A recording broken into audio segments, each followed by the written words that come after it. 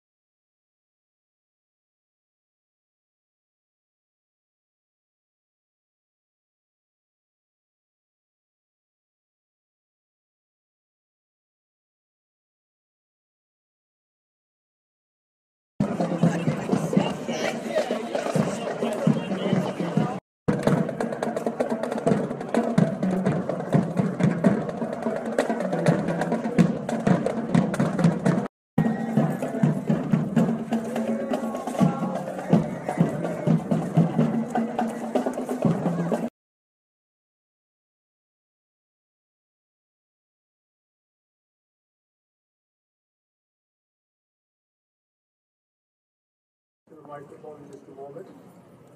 Mayor Pete is the city of South Bend's 32nd mayor. In 2011, he was. Thank you, Roland Chambly, for the introduction, for your leadership, and for emceeing today. This is a day we have been looking forward to, and justice in this country and in our time has not stopped. And it is for that reason, especially in our unsteady, our pride, that a local figure who was also a global figure, like Father Ted, and a national moral figure, Dr. Martin Luther King, created the name in a new way today. See, when this idea of the statue first came about, I needed to engage the University of Notre Dame, and that was an easy thing for me to do. I placed a call. Give yourselves a big round of applause.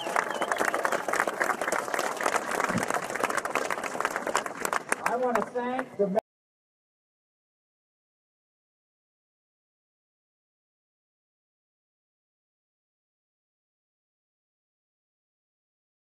community, and so proud to be here today. I want to thank everyone who made this possible.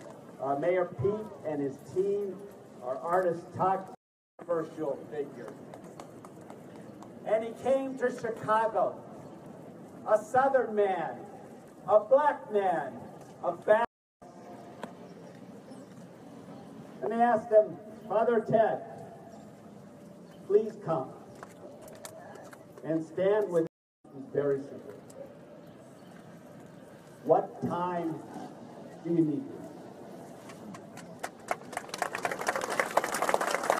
The South Bend Community School Corporation and former chancellor of Ivy Tech North Central. In 1999, Dr. Virginia. And this initiative consists of one primary fund and more than 20 individual funds established by African American families and organizations. Believe that lifted up arms in the community, that our community lifts them up around us. Yeah.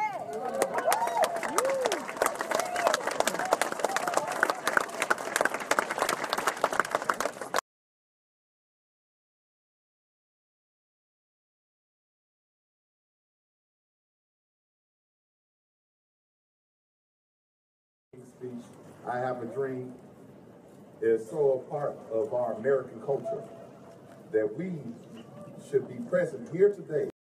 As white men, he guaranteed the inalienable rights, life, liberty, and the pursuit of happiness.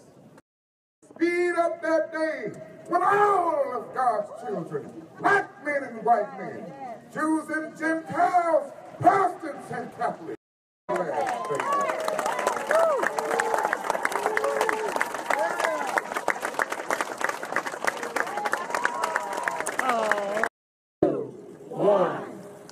Zero.